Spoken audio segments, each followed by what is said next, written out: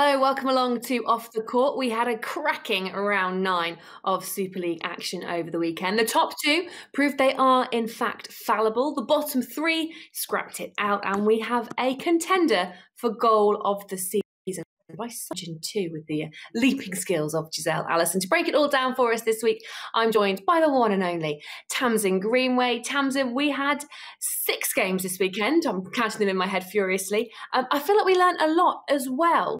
Yeah, we really did, didn't we? We finally had some shocks. Well, I say we finally had some shocks. We've been having some shocks, but I think in that top 4, we started to see what the teams were all about, where their plan A, plan B, plan C, plan Z, where they're at the moment, and which is really exciting. And also, more importantly, how the top teams start to match up against each other, as well as the bottom teams. We're starting to get a bit of a hierarchy happening now as well. So, yeah, it was a really intriguing weekend. Let's start with where we finished on Sunday, because we had 4 games on Sunday, all of them interesting, all of them entertaining, but it was a blockbuster to finish with Saracens Mavericks up against Team Bath, and arguably Mavericks listening to you and finally living up to the talent they've got on the court and putting in an outstanding performance against the previously unbeaten Team Bath side. Well, look, it was probably the game of the weekend, wasn't it? And I don't think anybody expected it. Bath, who were undefeated going into this game, losing to Mavericks only by 1 goal, but what a cracking match it was. Goal for goal pretty much throughout.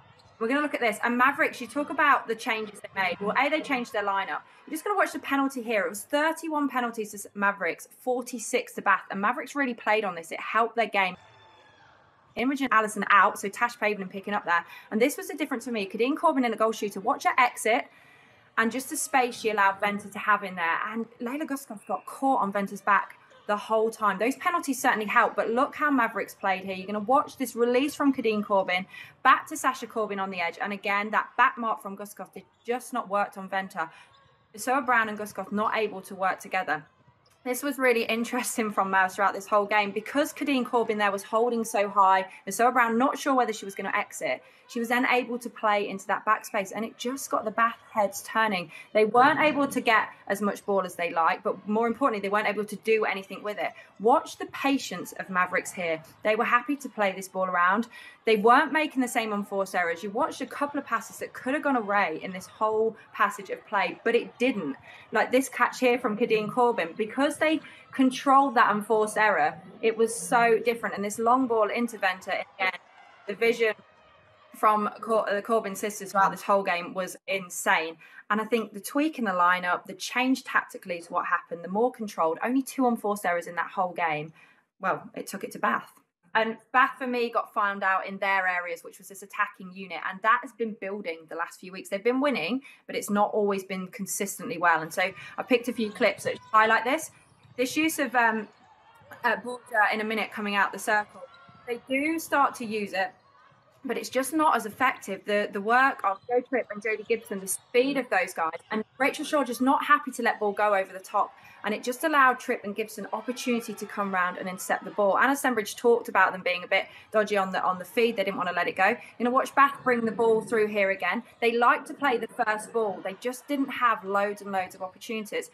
You're going to watch this here again. Sophie Drakeford-Lewis gone deep. She got outran by Jodie Gibson and wasn't able to get the play she wanted. They don't use Borgia here. And look at Serena Guthrie. Because there's no front cut from Sophie Drakeford-Lewis, there is literally nothing on. And this is the last play of the game when they had the opportunity to equalise so deep in the pocket. Look at this. That was never on to Borgia. They didn't have anything else.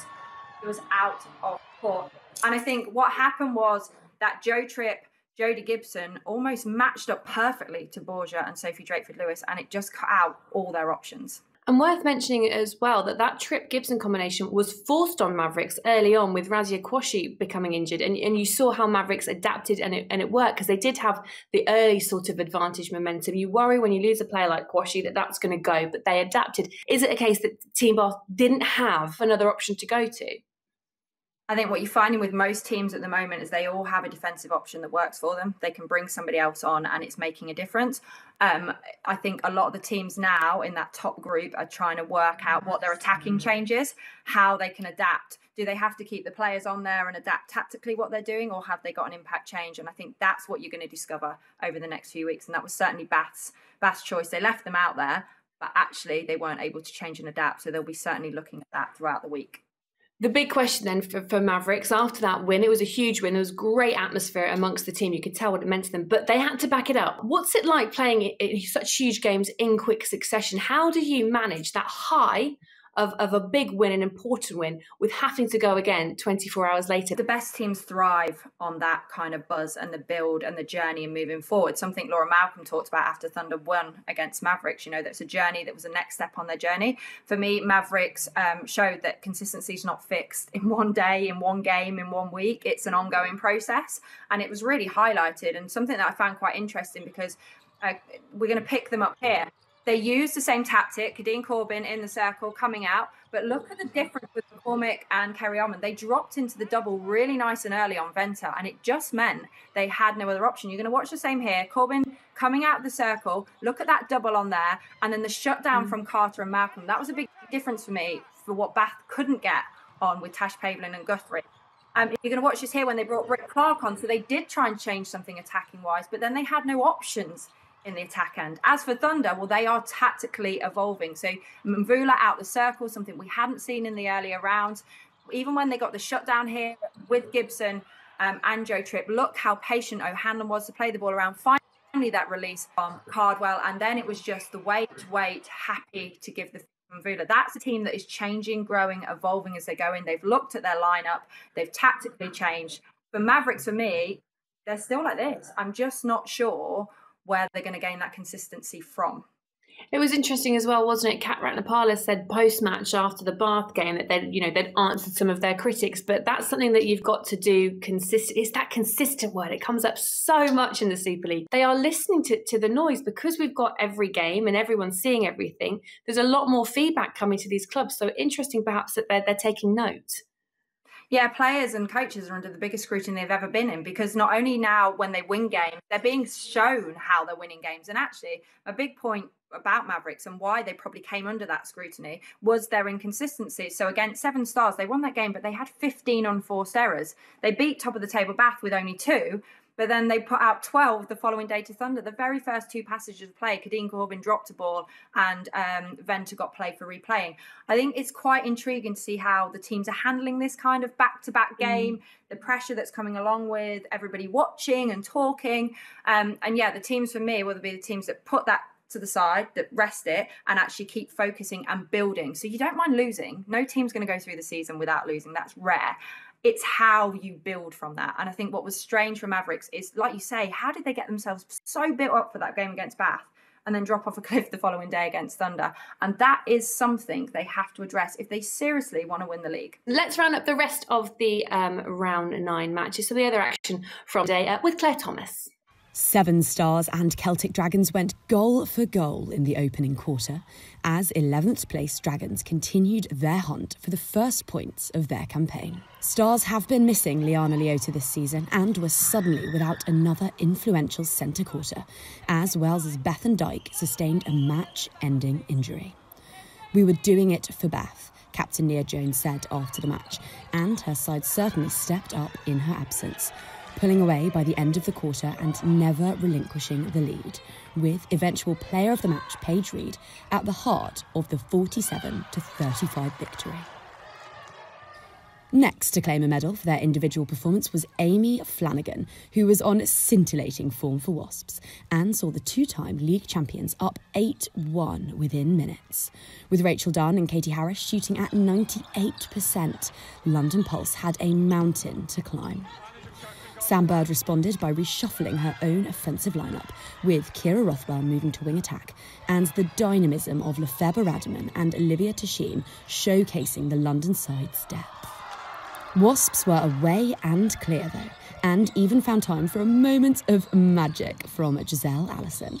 Netballers worldwide were still cooing over her audacious score when the final whistle blew, a confident Wasps seeing out a composed 49-37 win. Another day, another highlights-worthy performance by the Pulse defence, who were as disruptive as their South African shooting end of Radaman and Ziggy Berger were accurate.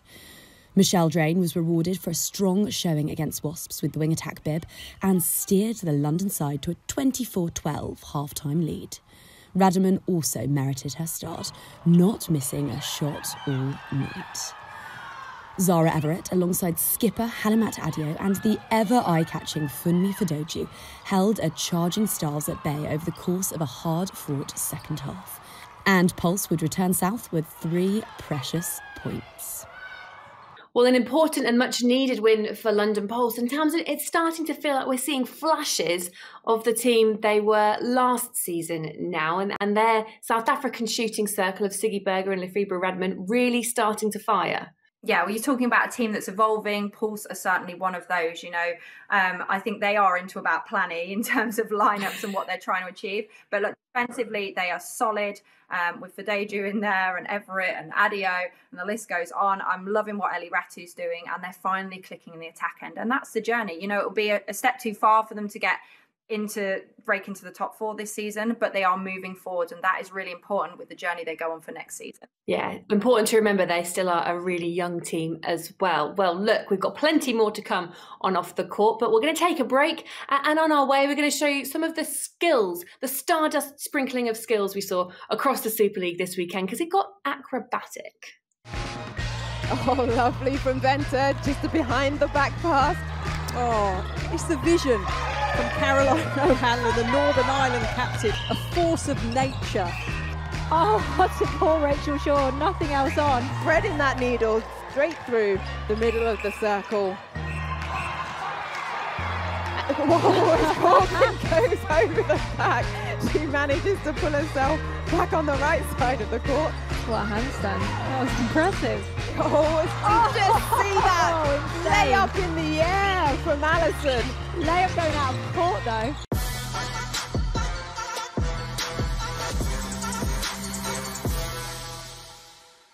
Welcome back to Off the Court. I'm delighted to say that myself and Tamsin are joined now by Director of Netball from Loughborough Lightning and Chief Twitter Instigator, Sara Bayman. Sara, thanks for joining us. Obviously, tough loss to take on Sunday. Have you recovered a little bit? Feeling okay about things now?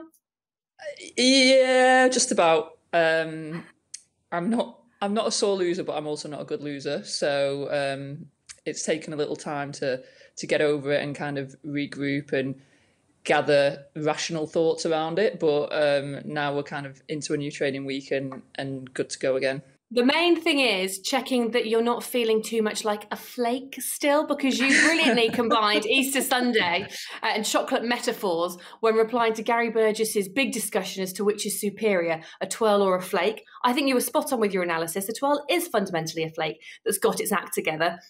And then after that game on Sunday, you did say you were feeling like a flake, a bit crumbly, a bit vulnerable, not as structurally sound as a twirl. Yeah, not quite as together as, not quite a twirl day on Sunday for us. Like a little bit flaky, a little bit like you open it and it just crumbs everywhere. But yeah, much better this week, hopefully. And yeah, all the chocolate's gone. It's got to be said that Sara at Loughborough have been flying high this season, only loss coming in week 1 against Team Bath. And it's the kind of loss, really, that you can learn a lot from at this point in the season. Tamsin, what did you sort of make of the game and how Thunder found a way through Lightning? Well, look, this is one of those games. Thunder came into this weekend and it was 2 huge games for them, facing Loughborough on the first round and then Mavericks the second day. So, they had a massive point to prove and they probably haven't been firing as well. They've started to tweak their lineup, so pushing Laura Malcolm back into wing defence, which is, I think, where she plays exceptionally well. But it was more about tactically what they've started to evolve. So Karen Gregg and Tracy Neville now have really started to work on that attack end. And to be fair to Loughborough, they were right in it. There were moments where I know Sara Bayman will be gutted with probably some of the execution of things, but it wasn't a huge loss. It was just one of those games. This Thunder defence that is such a killer, and why they're never out of the fight, because they're just all arms over. And this all happened in the second quarter. In about the last 3 minutes, you're going to see a flat ball in here for Charlotte McCormack coming in there with the arms against the paint, and that was on a centre pass. Nat Panagari knows exactly what she did there. But the difference for me was Thunder's attack end. Watch Mvula there, the release coming out for Ellie Cardwell. Such a difference for that attacking unit. It wasn't working with both of them tight in the circle, waiting for the midcourt to make it happen. So they've got Mvula on the move a lot more. You're going to see O'Hanlon coming in here. This is the kind of ball they've been thrown away. Watch her go back to the line, and now watch Ellie Cardwell's release out of the middle. And the difference for me, she was sitting deeper and getting her timing right to then open up into the circle. for Mvula. This is then in the second quarter still as they're bringing this ball through. Mvula right up on the third line, and then the positional switch into Ellie Cardwell onto the post. They've finally tactically decided something different. However, Loughborough fought back well in this third quarter. They were 5 down. The difference for me is the shutdown. Jazzo Diaberin coming on at goal defence, did a great job here, shutting down that circle, and they relied on getting away with this with the penalty. In another game, that would be a held ball, and that would be ball turned over. So this really helps Loughborough get back into the game. And you're going to see here with Sam May getting the intercept, the difference Ella Clark entering the game also at halftime made for Loughborough. And that's something I'm sure Bayman will be thinking about. You're going to watch her here because her release and ball into Mary Chollock is insane. Why I think it blew out again in the final quarter, well, that was Thunder's defence. Laura Maverick centre pass.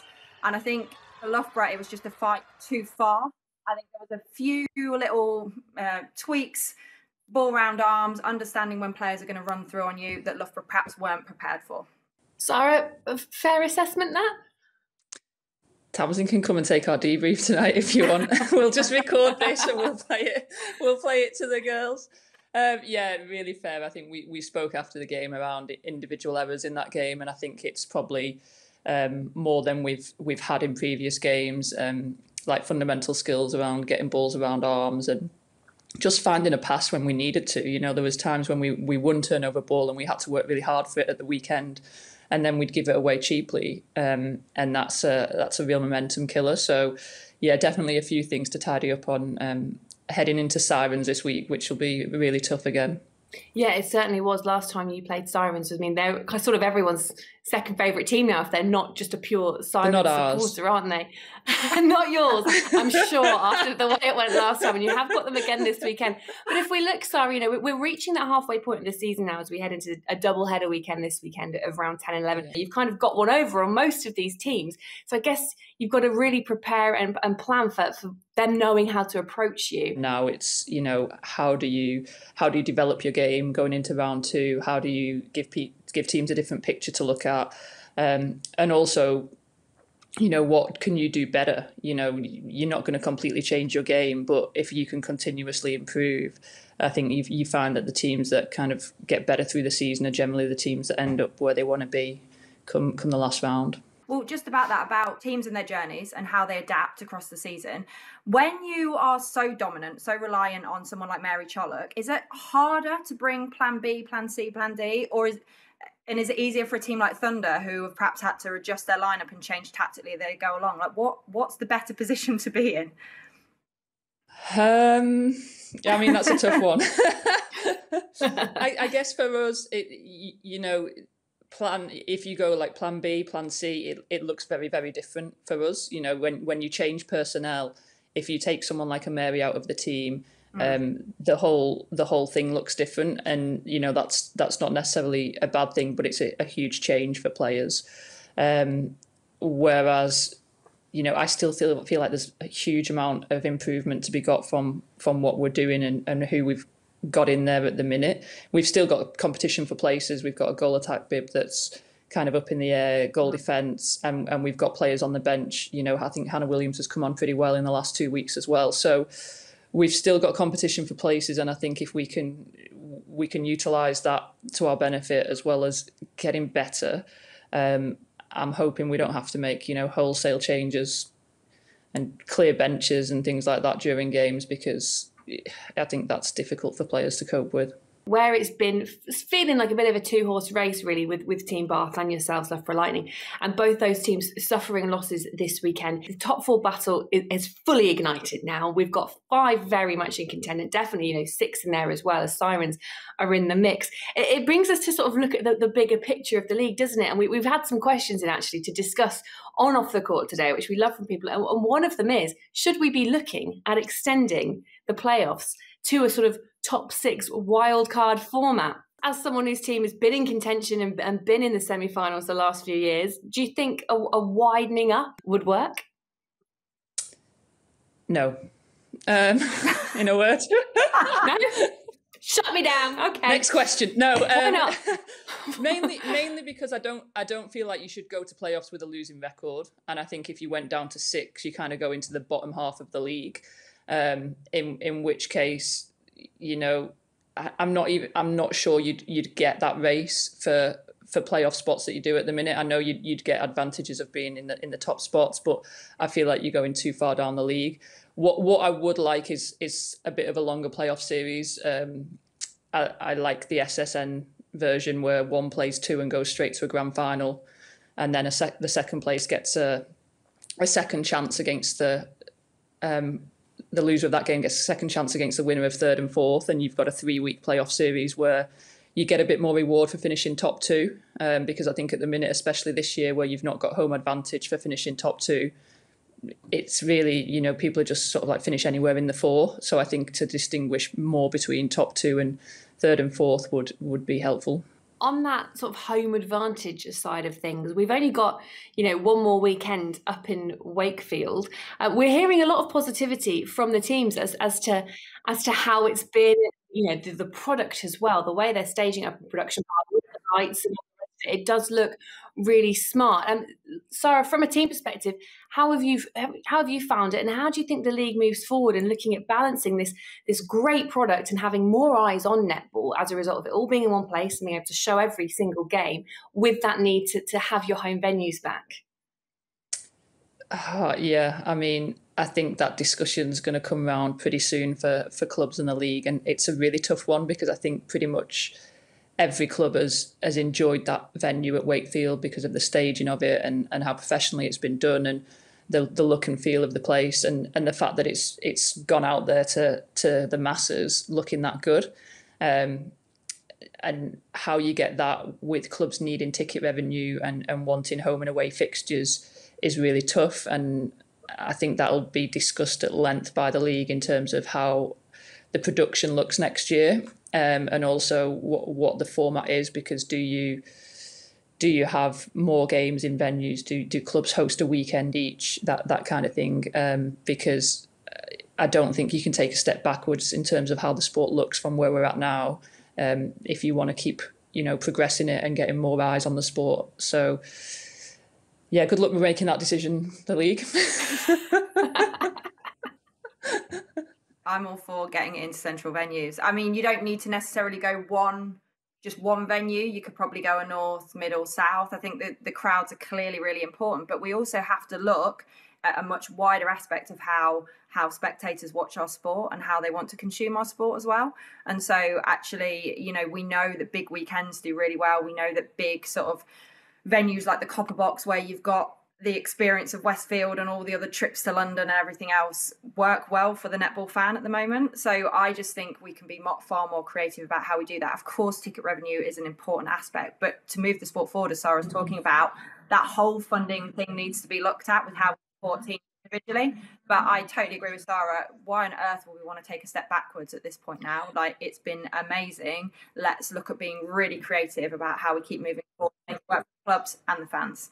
Absolutely. And the real perk, like we say, is that we can see every game. We feel like we know these teams really well. So let's confirm then the round 9 results. As we've mentioned, Manchester Thunder getting the win over Loughborough Lightning. 7 Stars getting an important win against Celtic Dragons, but losing Bethan Dyke to injury along the way. Wasps beat Pulse, and then Mavericks beat Team Bath by that single goal in an absolute thriller. Then Monday night, London Pulse took it over 7 Stars before Mavericks couldn't back it up, and Manchester Thunder took the win 59-37, which then puts them up to second in the Super League table, tied on points with Loughborough, but up there by goal difference. And Wasps are 1 up on Saracens Mavericks as well. Also, because of goal difference, you have a feeling that come those top 4 spots at the end of the season, as Sara says, also important, can have a lot to do with goals scored and goals conceded as well. London Pulse also moved himself up into 8th after their win against Stars on Monday night. So this is what we've got coming up for you this weekend. It's a double header to round things up in Wakefield. 2 games on Friday night, Strathclyde Sirens against Loughborough Lightning. The rematch, we're very much looking forward to that one. Then Leeds Rhinos against Team Bath. Then on Monday, we've got Wasps against Mavericks and Rhinos against Thunder. A repeat of the Northern Derby, not 2 weeks after the first. And don't forget that all 6 games on Saturday And Sunday will be live on Sky Sports Netball. Well, Gary Burgess will be pleased because we haven't discussed rules, Sara. Although I've got to say, every time I saw a penalty not set at the weekend, I thought of you. Thank you. I hope the umpires aren't thinking of me every time they do that, but yeah. I swear we saw more of them.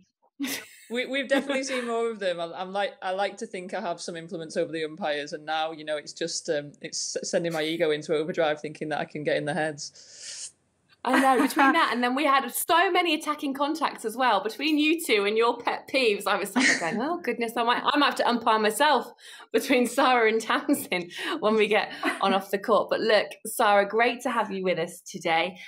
Good luck for the doubleheader weekend. We're very much looking forward to it.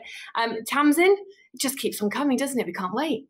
It does indeed. I'm really looking forward to it. And I think this weekend really just showed where everybody's at in each individual team, but also where the competition's at, and this sort of jumping roller coaster ride, which is great when you're an outsider, not so great when you're a coach in it, Sara. But I mean, it was brilliant to watch where all the teams are and where they're heading at the moment. And my final word for you, Sara, is just be more 12. You're always my 12. Thanks, Tamsin. I'm trying. Do you know what? I'm trying to channel my inner boost this week, but we'll nice. We'll see how that goes. Do you know what a way to end? To everyone, all netball fans, be more 12, channel your inner boost, and we'll see you very soon. Bye for now. Sky Sports. Feel it all.